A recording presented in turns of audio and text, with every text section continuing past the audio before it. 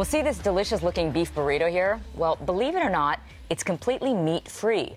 The plant-based protein in this burrito is manufactured by Beyond Meat, a business recognized by Fast Company as one of 2014's most innovative companies. Ethan Brown, Beyond Meat's founder and CEO, believes that producing protein is the most important environmental question facing our society today, and that replicating animal proteins with plants is part of the solution. A vegetarian since he was 18, Brown is the first to acknowledge that we humans are wired to crave and enjoy meat. So he set out to mimic the taste and texture of beef and chicken. Ethan, welcome to the show. Thank you for This looks having me. great. We're actually going to try some later, right? Yep. But listen, you grew up on a farm, right? The backstory is very interesting with you. So you were surrounded by animals, farm animals, all that. So how did a guy who grew up on a farm, probably eating meat, all of a sudden go this way? Right. So actually, I had a lot of exposure to a farm growing up, but I grew up in the city, and my dad had a hobby farm. Oh, okay. We would go to on the weekends and summers, and it was supposed to be a place to just go and relax and recreate. But he ended up creating a 100 Holstein cattle operation, and so we had dairy cattle. And so I was exposed very early to animal agriculture and the enormous amount of resources required to produce, in that case, milk from cows. But the principle certainly translates to meat production as well. And so seeing that firsthand, I think it made an impression on me. Okay, but something must have happened though at some point where you thought the connection to these animals and then you eating them. Sure. So I think not right. For me, the observation was I always tried to look at the animals that we kept in our home, and then the animals that were used in the broader economy for food, and I could never tell the difference between one versus the other in a way that was significant enough to pamper one and slaughter the other. There is a cartoon that I love. It shows a dog and a cat talking to all these different cattle and cows and chickens and saying, you know, they take care of us, we live with them, and they feed us, and they love us. And all these animals are like, wow, that's amazing. Exactly. So that was the point for you. For sure. That was the initial thing. And then if you start to take a step back and look at the food system we have, it really became, I look at 4 different factors. And I looked at, one being human health and heart disease, diabetes, cancer, and the relationship between those chronic diseases and disease epidemics and processed meat consumption.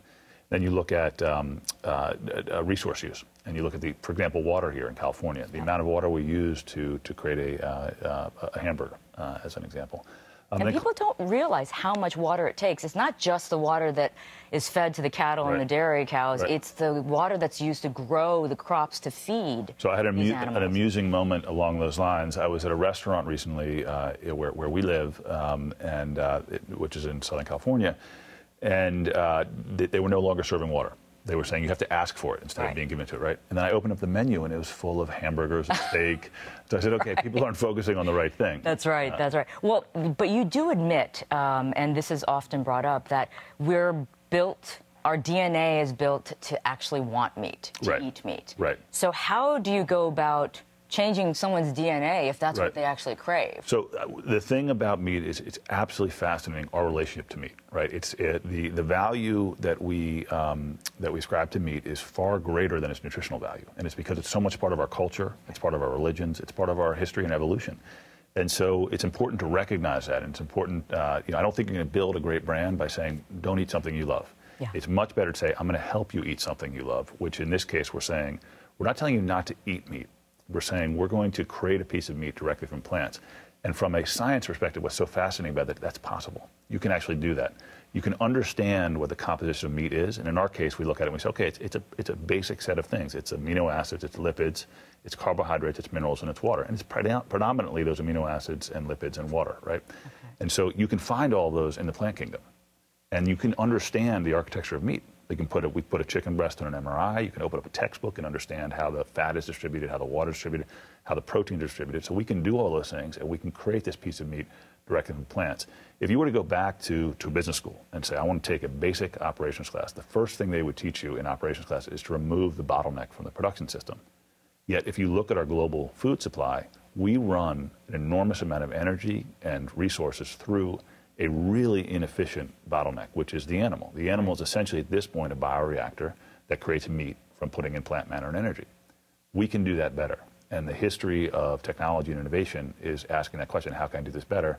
And we found a way at our company to do that. So let's talk about how you went about creating your Beyond Meat products. You said you actually looked at a chicken breast under an MRI to see the composition of it. Sure. So pretty much your product is composed in exactly the same way that meat is. It's just using the plant proteins rather than the meat. Yeah, and I think it's important to recognize that that what we're trying to. So humans have been consuming meat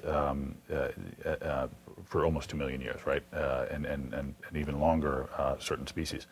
And so it's this is a long process. We're not going to get there overnight. Right. The products we have in the market today are very good, and they've fooled a number of people. Mark Bittman, Alton Brown, et cetera, have all said these are great products. Yeah. And these are well-known culinary experts. Yeah, exactly. Who you fooled, yeah. And so Whole Foods for 3 days in Northeast United States mixed up our products in their prepared food section and served chicken, actual animal chicken as our product, and our product is animal chicken in a chicken salad. Did they do that on purpose, or was it accidental? Oh, no! Yeah, so it was covered in the paper at the time. But I think the important thing is those were in dishes. And what we need to get to is the point where this product on a standalone basis, it's indistinguishable from its animal protein equivalent. Right. And that takes a lot of investment. We spent millions of dollars to create new versions of each of our products. And those will be released year after year, to the point where we get it to where the consumer can say, okay, this is completely indistinguishable. I can use this in any dish that I would use animal protein in. Because, the bad reputation that fake meat has had in the past is that it tastes like fake meat. Correct. Right? It's rubbery, or the texture is weird, right? So people were very turned off by it. So clearly you've tapped into what it takes to make it seem very, very authentic. I think what you have to recognize about meat is meat tastes great. It's satiating. Okay, I have full disclosure, everyone. I don't eat meat. Right. So this is actually a great segment for me because I don't actually like meat, but it's interesting to hear from you that people who love meat are being convinced of this as well. Well, I think there's something, and we talked about what are the factors that are driving it, and if you look at almost every day now, there's some new study that comes out that says that there's an association between meat consumption and a disease. Right. Or you look at the resource issues we talked about. Climate change is one that's really fascinating to me. So I worked for a long time on fuel cells for a fuel cell company. I did business development for them. And we spent $1 billion developing fuel cells, right?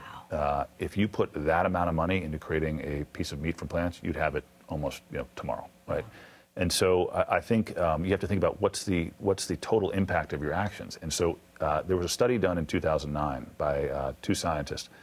They looked at all of the emissions associated with raising livestock for protein and for food. And they found that 51% of greenhouse gas emissions can be attributed to livestock. So that's more. 51%. Right, more than automotive, right? More than stationary power plants. So I said, well, what am I focusing on? Let me go focus on the right thing, right? And so, what's really cool about this is it's not. If you actually look at how those numbers are put together, one major contributor is the fact that all animals are breathing, and when they breathe, they're emitting carbon. Right. Right. Yep. There used to be a huge carbon sink to absorb that in terms of forests. Those forests are being diminished, so you have this kind of disequilibrium that's occurring. Yes, yeah. So we're in the negative when it comes to that. Yep. I know that you've had some interests from some pretty high-profile people. Yeah. One of them being Bill Gates. Yeah. But there's a funny story about the fact that he was a little bit hesitant in terms of the concept. He loved the concept of it. He didn't like the actual execution for himself. Right. So he, first, it's a blessing to have him involved. Yeah. And I think, what he was drawn to is he was obviously someone who's disrupted a major industry and changed the way people communicate. And he was very interested in disrupting the protein space and providing particularly a low-cost protein solution for global hunger. Yeah. Right? And so, as we grow, we are very much looking at the Chinese market, at the Indian market, Africa, et cetera. Today we focus on the U.S. We have more demand here in the U.S. than we can actually supply, which is a great problem to have as a business. We just need to continue to invest in our facilities to do that. But Bill Gates has been a tremendous supporter, as have many of our investors. Well, you mentioned the idea of helping in the global hunger issue, and Bill Gates is a big proponent of that. So with plant-based proteins, that's got to be a potential problem solver when it comes to that issue, right? So if you think about, just taking the U.S. as an example, if you look at the percentage of agricultural land that's dedicated to providing crops for animal feed, for example, or direct grazing, it's 80% of our total agricultural land. Man.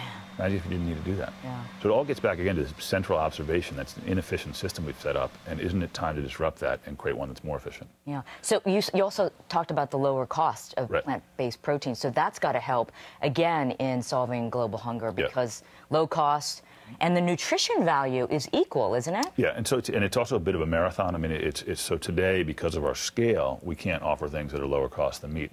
But there's no material obstacle to dramatically underpricing meat over time as we scale. Like if you were to look at Tyson or Purdue and their facilities, we'd be a very, very small percentage of their total square footage, right? And we just don't have the scale. But as we grow and as more and more consumers say, you know what, tonight I'm going to have a plant-based version of meat versus an animal version of meat, you'll start to see us be able to have more aggressive pricing. What are the hurdles, though? I mean, is it still the perception? Is it still people wanting that big, fat, juicy steak? Right. And if it's not real, then forget about it. So that is, there are cultural issues for sure, and those are the ones that really fascinate me. Is how do we get people to think about meat? You know, there's these two ways to think about it. You can get hung up on meat has to come from a chicken, cow, or pig, and if you do, then you have this ever worsening set of problems. You have the climate, all these other things, right? But if you can think about meat in terms of meat, what's the composition of meat? Then you're freed up to create that composition from many different sources, right? And so that's what we're doing. We have to get the consumer to understand that it's just as satiating. It's better for them, right? It's a cleaner source of protein. We couldn't create cholesterol if we wanted to, and we wouldn't put it in there anyway, right? So if you're going to redesign meat, why not take some of the things that are maybe bad for people out of it, right, and offer something that's better? Well, listen, we have some of the products here, so we got to taste it. I mentioned the beef burrito here, and then this is a chicken salad sandwich, right? And this is much like the one where there was that confusion over animal protein versus plant. Because here's the thing, it actually even looks like chicken, right? Yeah, and what we've done, so much work on there is creating that texture that is much like a muscle texture. Right. And so what you're doing, you're taking a set of protein from plants and you're just reorganizing them so they bind together, they stitch together a lot like protein would in muscle.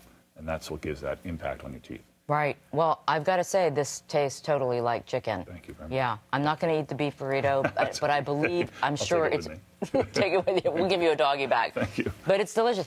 Well, Ethan, I think it's amazing what you guys are doing. Well, thank you. And it really will make a global difference. That's and people need to catch on to this concept. That's what we're hoping brilliant. for. And every year we're going to be producing products that are better and better. I mean, that's the thing about our company. We have a firm belief that over time we will get it exactly right. And each year, I think the consumer has enough trust in what we're doing. Each year we release new products that get closer and closer. Right. Well, judging from this, you're pretty dang close already. Thank you very much. Ethan, thank you so much. No, it's Good a luck great to pleasure. you. Thank you. All right. Coming up next, could you survive solely on food that was either discarded or given to you by others? We meet one woman who did just that. We'll be right back.